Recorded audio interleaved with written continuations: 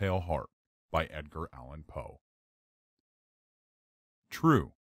Nervous, very, very dreadfully nervous I had been and am. But why will you say that I am mad? The disease had sharpened my senses, not destroyed, not dulled them. Above all was the sense of hearing acute. I heard all things in the heaven and in the earth. I heard many things in hell. How then am I mad? Hearken, and observe how healthily, how calmly I can tell you the whole story. It is impossible to say how first the idea entered my brain, but once conceived, it haunted me day and night. Object there was none, passion there was none. I loved the old man. He had never wronged me, he had never given me insult. For his gold I had no desire. I think it was his eye. Yes, it was this. He had the eye of a vulture, a pale blue eye with a film over it. Whenever it fell upon me, my blood ran cold, and so by degrees, very gradually, I made up my mind to take the life of the old man, and thus rid myself of the eye forever. Now this is the point. You fancy me mad. Madmen know nothing. But you should have seen me. You should have seen how wisely I proceeded, with what caution, with what foresight, with what dissimulation I went to work. I was never kinder to the old man than during the whole week before I killed him. And every night, about midnight, I turned the latch of his door and opened it, oh, so gently. And then, when I had made an opening sufficient for my head, I put in a dark lantern, all closed, that no light shone out, and then I thrust in my head. Oh, you would have laughed to see how cunningly I thrust it in. I moved it slowly, very, very slowly, so that I might not disturb the old man's sleep. It took me an hour to place my whole head within the opening so far that I could see him as he lay upon his bed.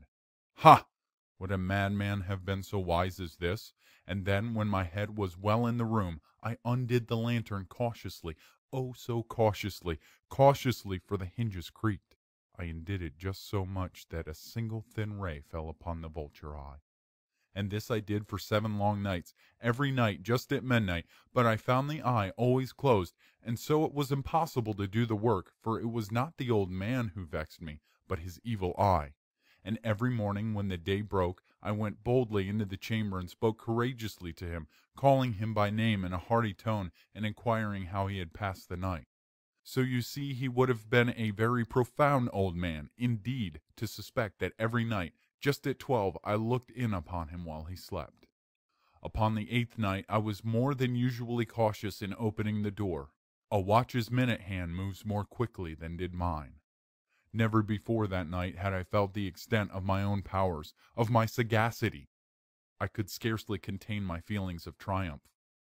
To think that there I was, opening the door, little by little, and he not even to dream of my secret deeds or thoughts. I fairly chuckled at the idea, and perhaps he heard me, for he moved on the bed suddenly, as if startled. Now you may think that I drew back, but no. His room was as black as pitch with a thick darkness, for the shutters were close-fastened through fear of robbers. And so I knew that he could not see the opening of the door, and I kept pushing it on steadily. I had my head in, and was about to open the lantern, when my thumb slipped upon the tin fastening, and the old man sprang up in bed, crying, "Who's there?" I kept quite still, and said nothing. For a whole hour I did not move a muscle, and in the meantime I did not hear him lie down. He was still sitting up in the bed listening, just as I have done night after night, hearkening to the death watches in the wall. Presently I heard a slight groan, and I knew it was the groan of mortal terror.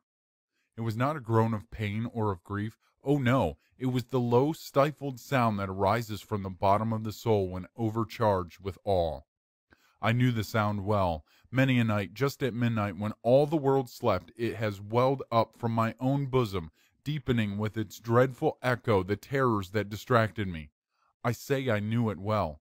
I knew what the old man felt, and pitied him, although I chuckled at heart. I knew that he had been lying awake ever since the first slight noise when he had turned in the bed. His fears had been ever since growing upon him. He had been trying to fancy them causeless, but could not. He had been saying to himself, "It is nothing but the wind in the chimney. It is only a mouse crossing the floor." Or, "It is merely a cricket which has made a single chirp." Yes, he had been trying to comfort himself with these suppositions, but he had found all in vain. All in vain, because death, in approaching him, had stalked with his black shadow before him and enveloped the victim. And it was the mournful influence of the unperceived shadow that caused him to feel, although he saw nor heard, to feel the presence of my head within the room. When I had waited a long time, very patiently, without hearing him lie down, I resolved to open a very, very little crevice in the lantern. So I opened it. You cannot imagine how stealthily, until at length a simple dim ray, like the thread of the spider, shot from out of the crevice and fell upon the vulture eye. It was open, wide open, and I grew furious as I gazed upon it. I saw it with perfect distinctness, all a dull blue, with a hideous veil over it that chilled the very marrow in my bones. But I could see nothing else of the old man's face or person, for I had directed the ray as if by instinct precisely upon the damned spot. And have I not told you that what you mistake for madness is but over-acuteness of the sense? Now I say, there came to my ears a low, dull, quick sound, such as a watch makes when enveloped in cotton. I knew that sound well, too. It was the beating of the old man's heart. It increased my fury, as the beating of a drum stimulates the soldier into courage. But even yet I refrained and kept still. I scarcely breathed. I held the lantern motionless. I tried how steadily I could maintain the ray upon the eye. Meantime the hellish tattoo of the heart increased. It grew quicker, and louder every instant. The old man's terror must have been extreme. It grew louder, I say, louder every moment. Do you mark me well? I have told you that I am nervous, so I am. And now, at the dead hour of the night, amid the dreadful silence of that old house, so strange a noise as this excited me to uncontrollable terror. Yet for some minutes longer I refrained and stood still. But the beating grew louder. I thought the heart must burst. And now a new anxiety seized me. The sound would be heard by a neighbor. The old man's hour had come. With a loud yell I threw open the lantern and leaped into the room. He shrieked once only. In an instant I dragged him to the floor and pulled the heavy bed over him.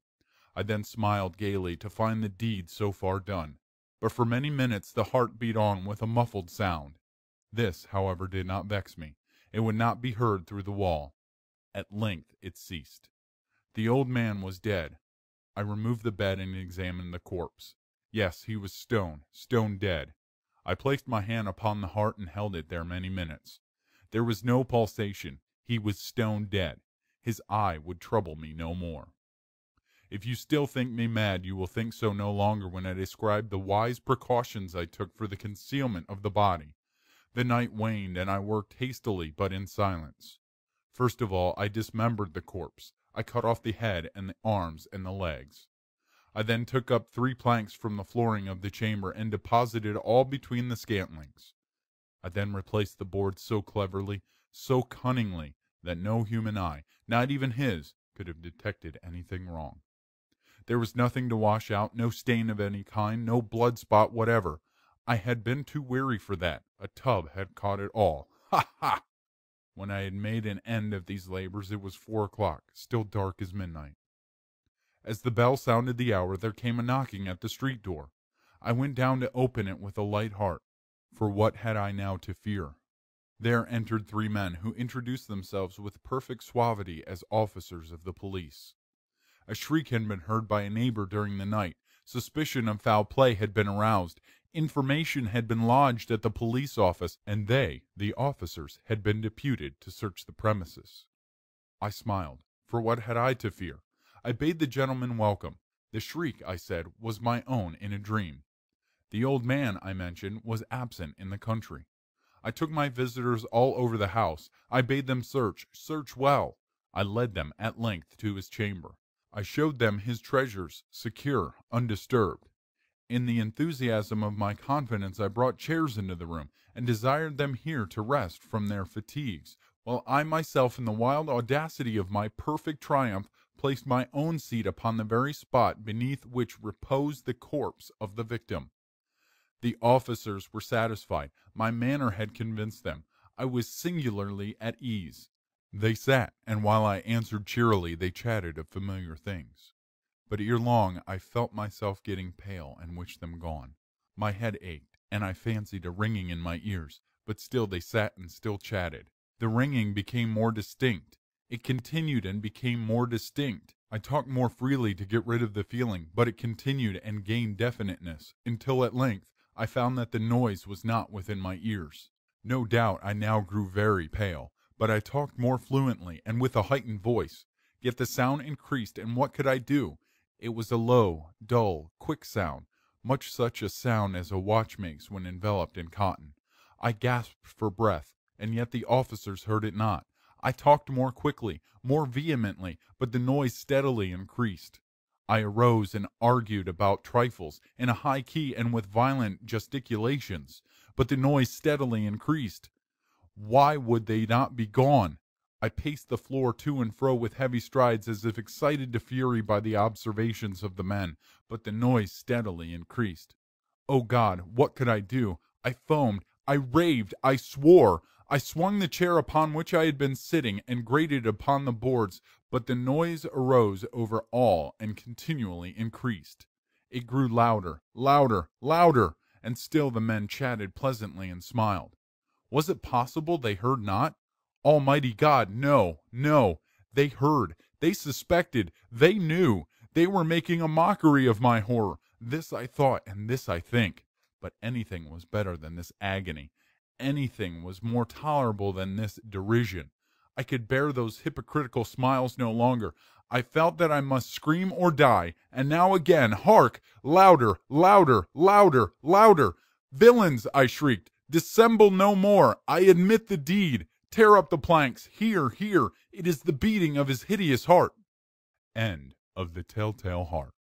Recording by Steve Ranker. Vocalmusings.wordpress.com